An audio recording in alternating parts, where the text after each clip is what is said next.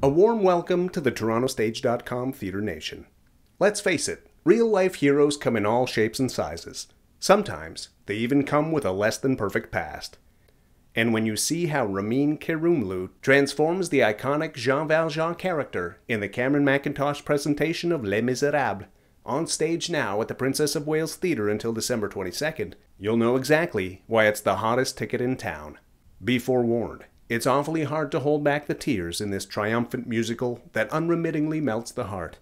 A few extra Kleenex heading into the venue is highly recommended. What's astonishing is that when one of the most touching stories of the 20th century comes to town, it's not easy for a theater event to live up to its original hype. Yet despite this, the Boublil and Schönberg smash hit musical is everything you heard it was, and much, much more. Based on Victor Hugo's classic novel, Les Misérables focuses on the epic life of Jean Valjean, who is set free after serving time for stealing a loaf of bread to feed his hungry family members. But then a second event triggers a life on the run for the protagonist, with Javert, the vexatious police inspector, hot on his trail, stopping at nothing to bring him to justice.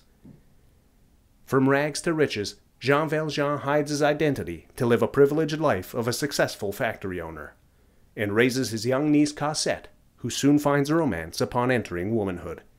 The story's dark undercurrent continues to strike an emotional chord when revolution unfolds, and barricades form in the streets when an armed people face the fury of its government.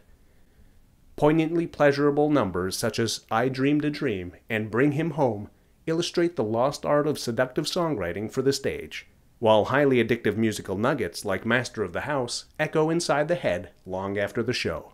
Directors Laurence Connor and James Powell brilliantly pull off an atmosphere of turbulent times in suggesting that shadows of yesterday never lag too far behind. The show's intrepid lighting strategy and innovative set add to the overall aesthetic, making it feel as if you're in the direct line of fire when chaos erupts in 1832 Paris, with sporadic gunfire and lifeless bodies all around.